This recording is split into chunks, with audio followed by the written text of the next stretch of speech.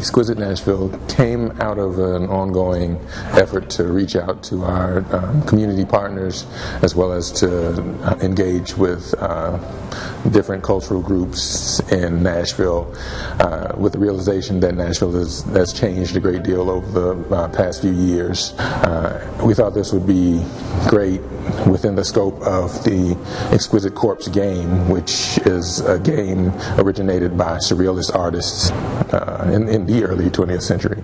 And with these artists, the idea was to create a work of art by having one person initiate something, whether it be a drawing or painting, and then covering a portion of that painting so that when passed on to the next person, it would only be partially visible, so that the next artist would be able to continue while not knowing exactly what the complete image would be. So this is everyone bringing their experiences together, meshing them as one, and creating something that otherwise would not have been created, which is sort of the idea of what we see Nashville as now.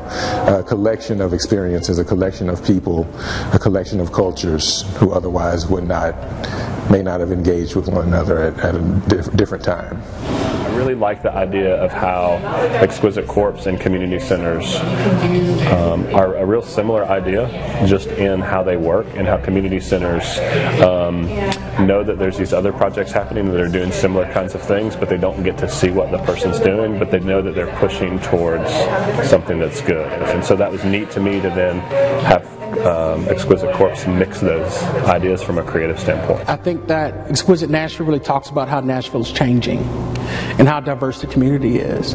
And so I think that being able to visually articulate your identity, I think it's important for people and for them to have a voice in a public forum like the Frist Center for the Visual Arts. So I think it's an incredible experience. What it meant to our participants to be able to work on this project was to really revisit the essence of what home is to each person. And that is a very powerful yet simple concept. And I think that when you go into the Frist and look at the exhibit, you will get what I mean by that. I had a really great time working on the artwork for the Frist Center. I met a great group of people, and we were able to express ourselves and come together as a group of people to form and to create together.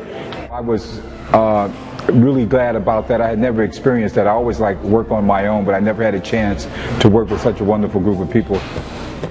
I think that that's the most important thing in the world, is to be able to network and meet people like yourself. It helps you not feel so all alone, especially when you're homeless, and it helps you to understand where other people are coming from, and an expression of understanding is through creativity. It meant to me how I work in art is pretty good for me, because I don't know how to do art and stuff like that, but it's cool. Because everyone can help me and stuff, like all the people, my friends, they help me in the art. So I can be pretty good in there. I like it so much. It's good. When you work with other people, it will be fun, and they'll help you. They will help you like to understand what to do. Yeah, it's fun. And you will meet them, like you'll meet your friends, like they will be your friends. You'll meet them, yeah. But oftentimes you have community centers that share clients, like they serve a similar kind of client, but they don't know exactly what each one is up to necessarily, but they do know that they're trying to create this larger picture.